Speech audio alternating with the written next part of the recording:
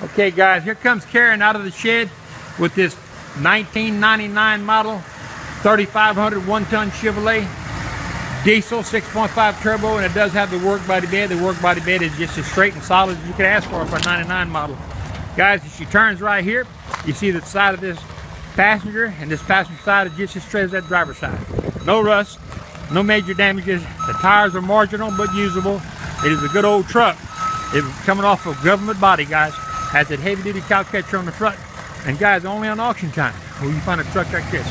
Brought to you by Brookhouse and Brookhouse Auction. We're deep, deep south down in Louisiana. Come down here and get this thing bought.